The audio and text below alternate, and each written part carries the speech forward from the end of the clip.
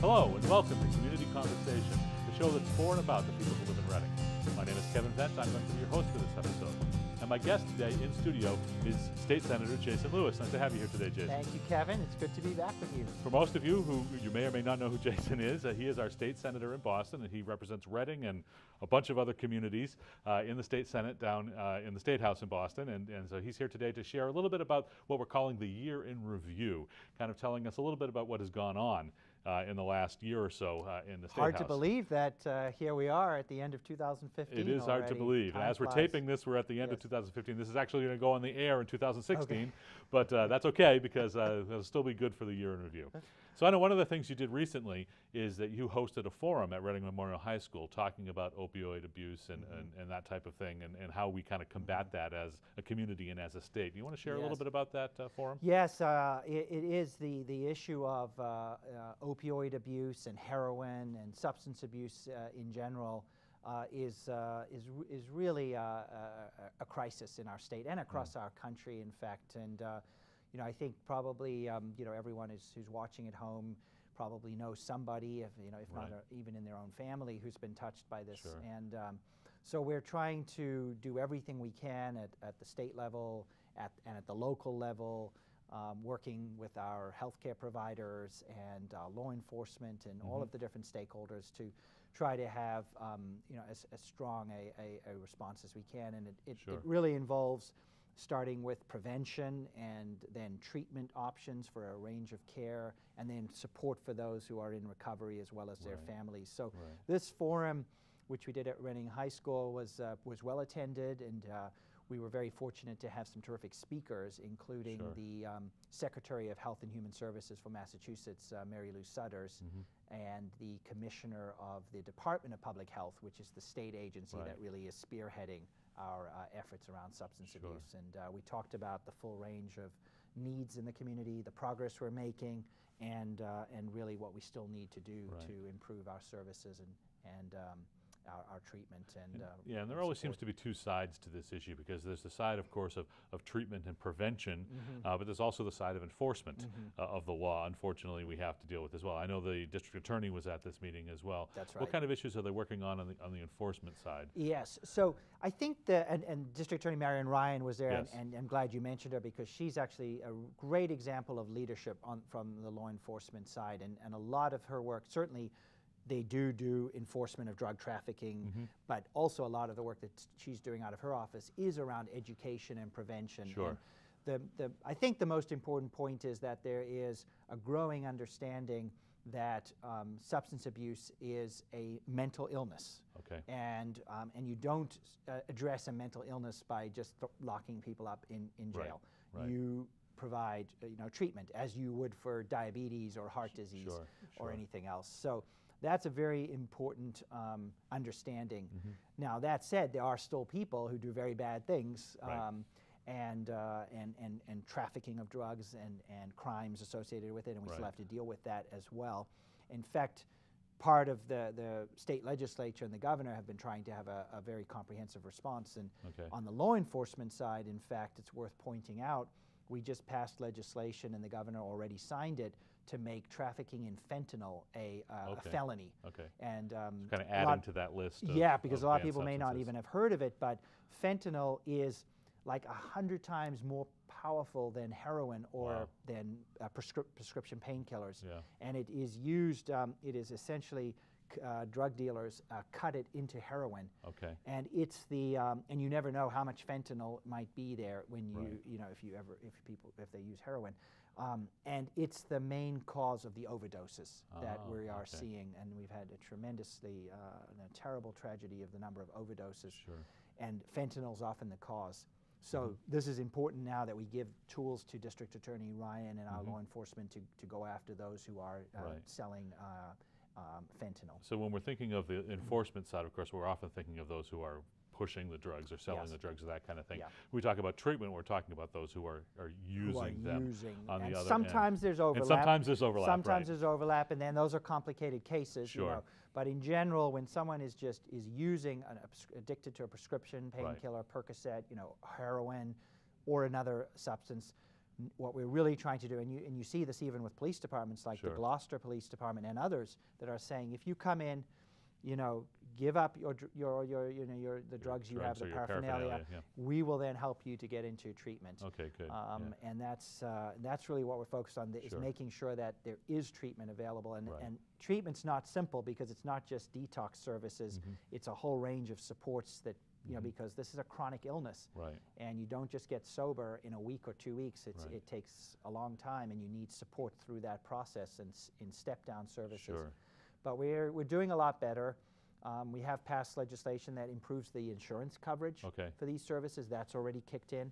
And the state Senate a few months ago passed legislation focusing more on the prevention side. Okay. For example, we're trying to improve the prescription monitoring program for keeping track of the prescriptions that are being written, All right. so we can track if there's certain doctors that maybe Sure. are abusing the system, or certain patients that are doctor shopping Right. to get prescriptions, and also to do more education and prevention in our schools. Yeah, that's good, because I was going to ask if there was any specific legislation that had come about, because obviously, state government can't prevent these things, but it can Right. provide the resources that help That's right. prevention services That's and that right. kind of thing. So it's Yeah. good to hear that the state government is at least doing its part in that. And we're certainly, process. and it's absolutely a partnership, with the state government and the Department of Public Health and the law enforcement, the district attorney, and then I must give a shout out to ARCASA, Right.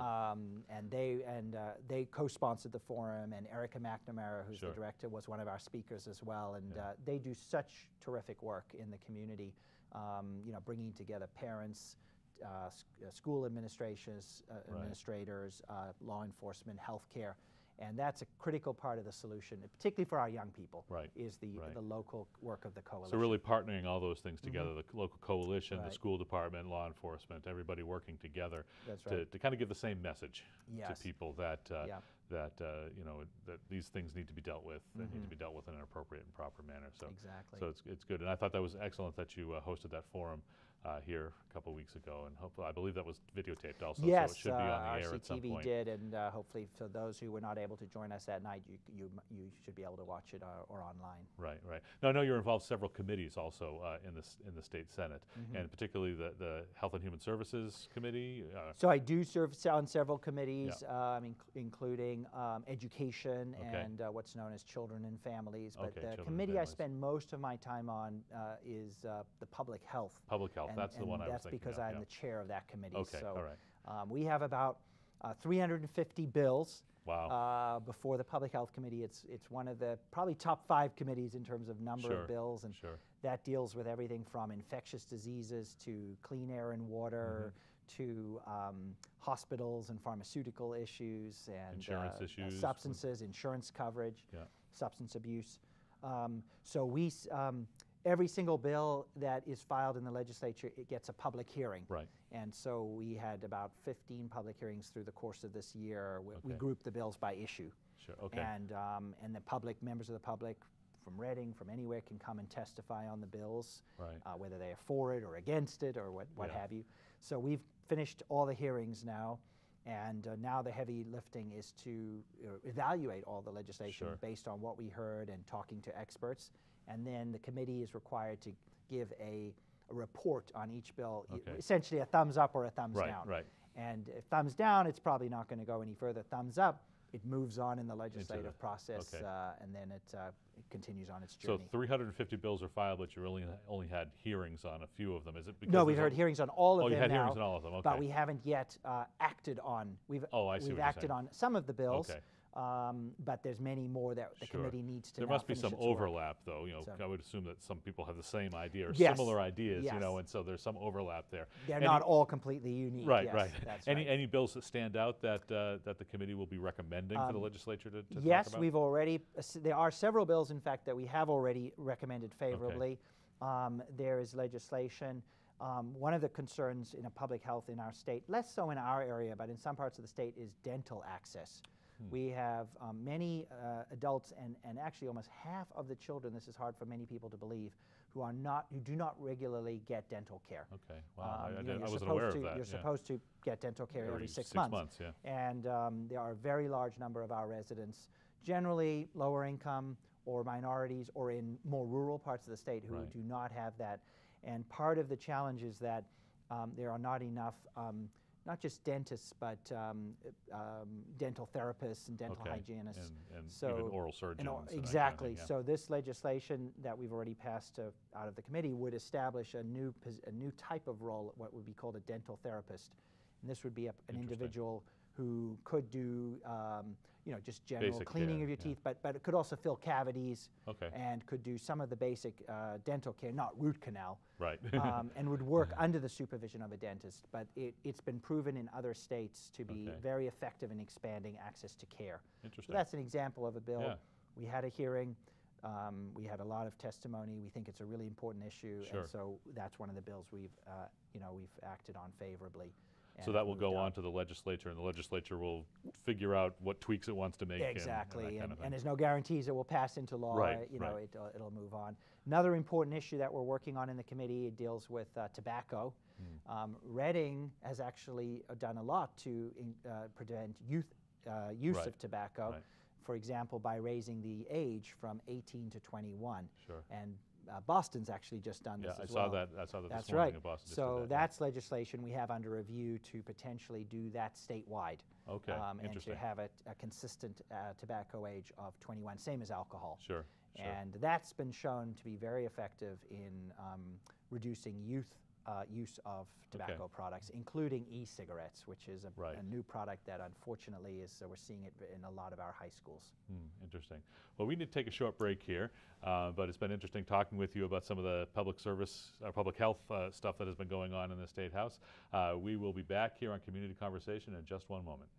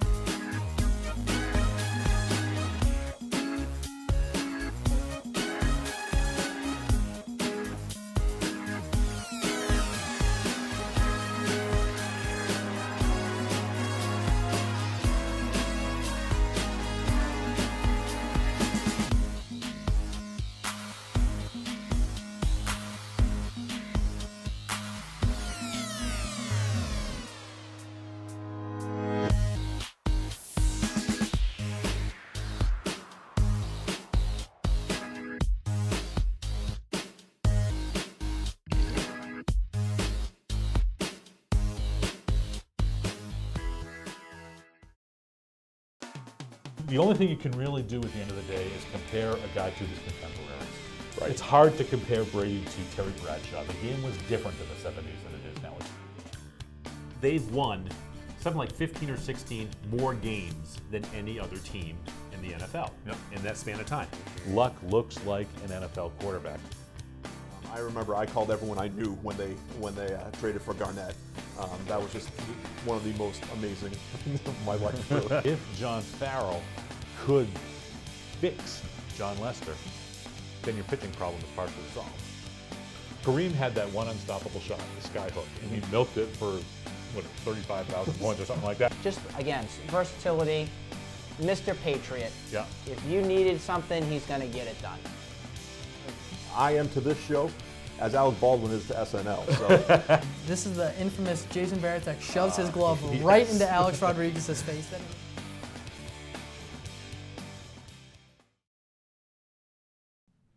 Well, hello, and welcome back here to Community Conversation on RCTV. My name is Kevin Vent, and I've been talking with Senator Jason Lewis, and we've been talking about kind of the year in review as to what's gone on in the state Senate and really in the whole legislature down in Boston this year. We were talking about public health services in the first half of the program. We're going to shift gears a little bit.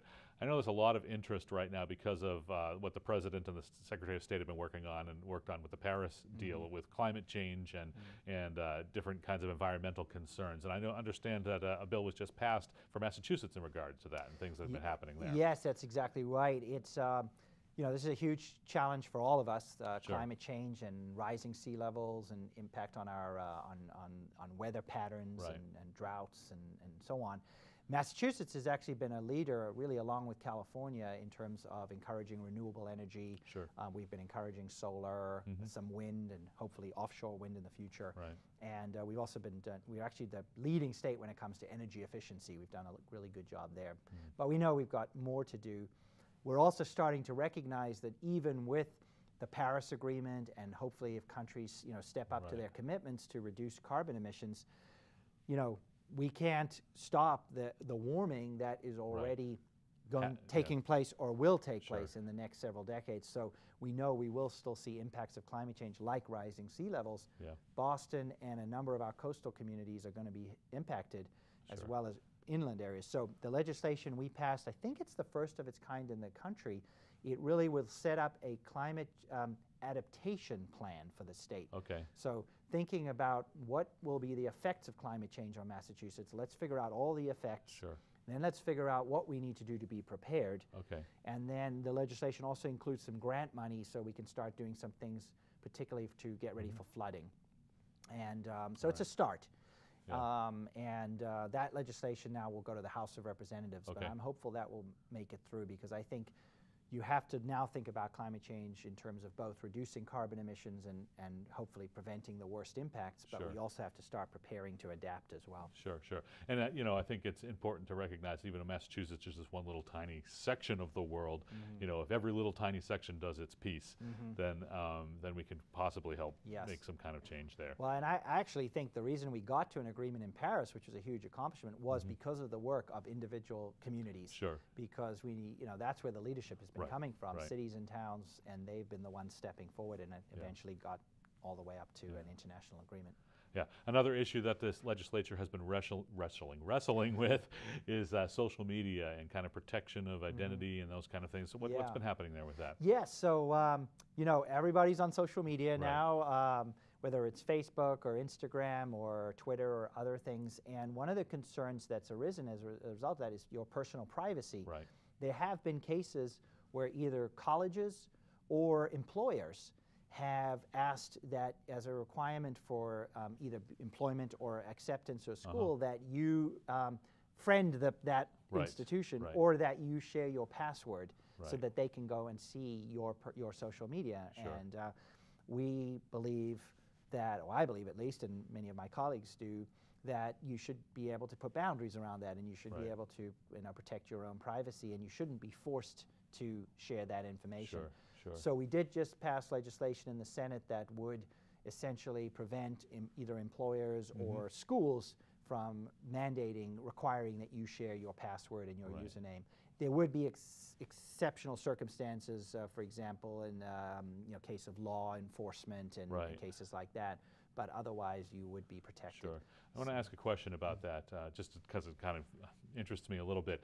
I think what probably one of the things that people might say is if I'm an organization, I want to protect my public image.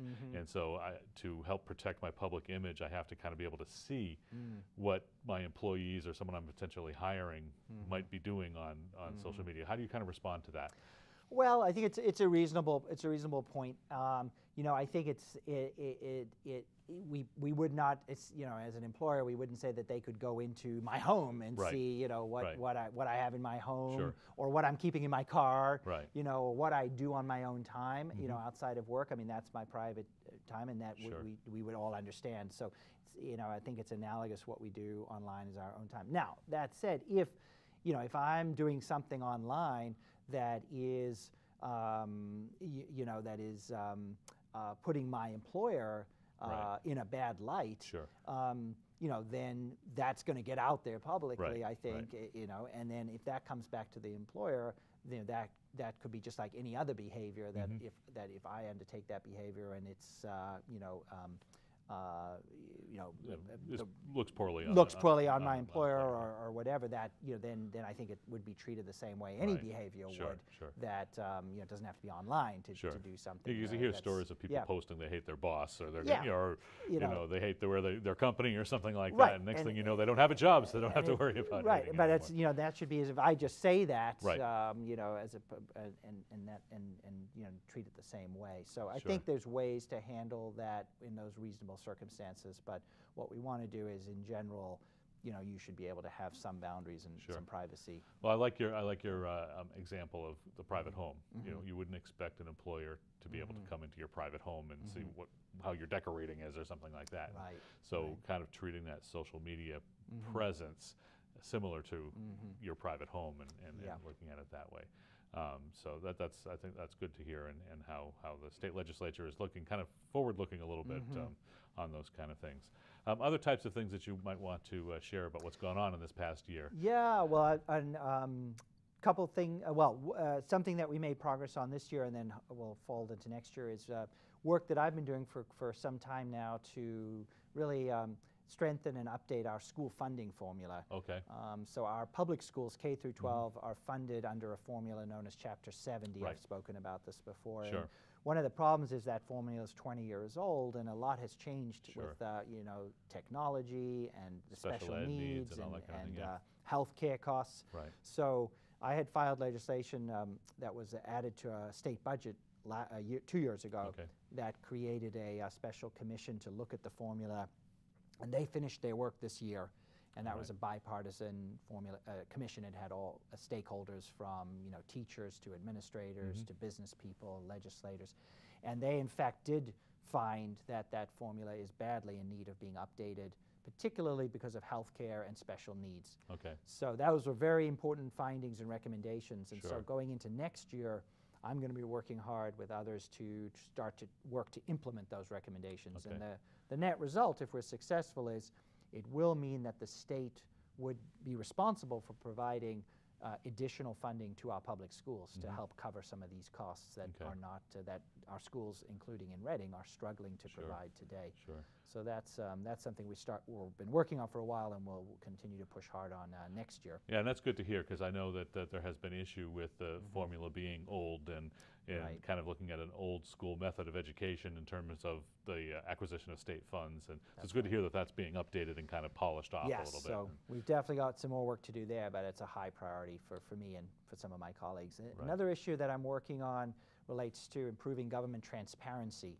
One of the okay. things I think is very important is having a transparent government is really essential to a well-functioning Sure. democracy. Sure. And one of the keys to transparency is that people have access to public records.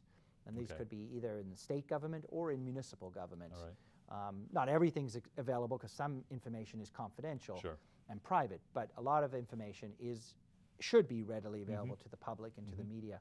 So I filed legislation that would update the public records law. For example, if something is available electronically, All right. it should be provided electronically. You know, Okay. you should be able to do that and search it. Sure. Also, to make sure that when fees are charged, that those fees aren't excessive Okay. for providing that information. And some additional provisions to improve the enforcement. So that's a law that the Senate, a bill that the Senate's going to take up early next year. All right. And I'm working with our Ways and Means Committee to refine that legislation so it'll be ready for the Senate floor. Interesting, because that's, to be honest with you, an issue I'd never really thought about before, but it does make a lot of sense that, you know, like you said, if records are electronic, they should be searchable.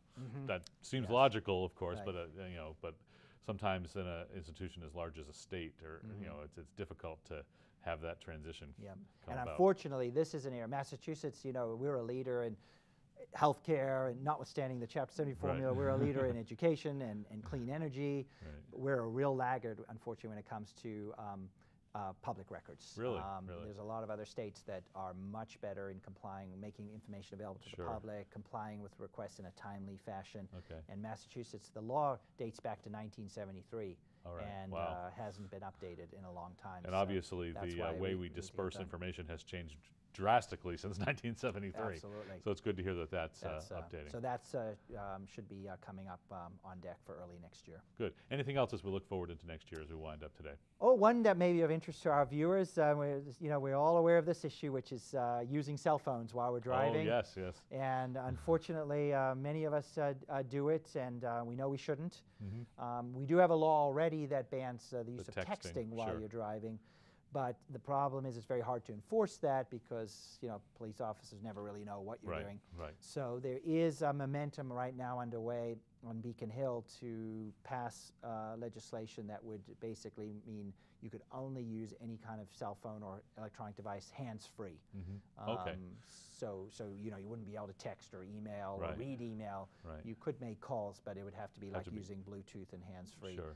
So I think that that's likely, we will likely see that also in the first few months of next And that's year. really a public safety concern. Yes, We've it all is. seen the statistics about people who are distracted because they're using their phone in some way, and then suddenly Right. look up and there's an accident or that kind of thing. And- Distracted driving is a big public safety, and Sure. there's a lot of studies that show that using a device while you're driving is just as dangerous as driving drunk. Wow. And yeah. of course, we take driving drunk very Very seriously. seriously. So this bill would really help the enforcement of that because it's basically if a law enforcement officer sees you on your phone, Yes, if sees this you with bill a device in your hand. that You would be breaking the law. So not going to send you to jail, but it will be a Some civil, kind of fine a civil or- fine, yeah. a civil fine, right?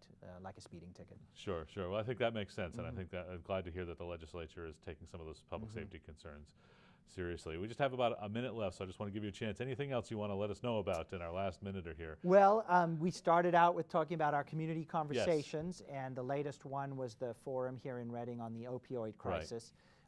We did several others this year on, for example, public transportation, Right. on the Olympics, when we Oh, were yeah, still yeah. thinking about Still having an thinking about Olympics, the which Olympics, of yeah. course that's dead.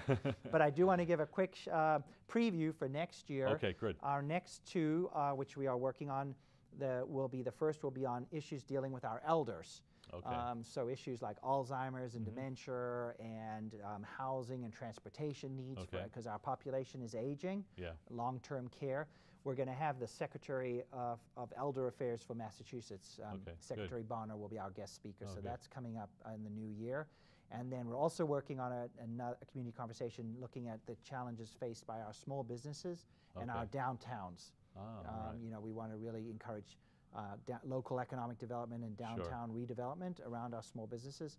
So that's something else to look forward to next both year. of those issues extremely apropos for Reading, I know, but both of those indeed. are issues that Reading has been talking about, taking very seriously and talking about Right. as a town, and broadening that for community and state input as well. Well, thank you for joining us here today, Senator Lewis, pleasure. and kind of giving us a year in review as to what's been going on in our state legislature. And I'd like to thank you for watching Community Conversation here on RCTV. My guest has been Senator Jason Lewis, and we have been going over a year in review. Thank you for watching, and be sure to look for one of our future episodes. Have a great day.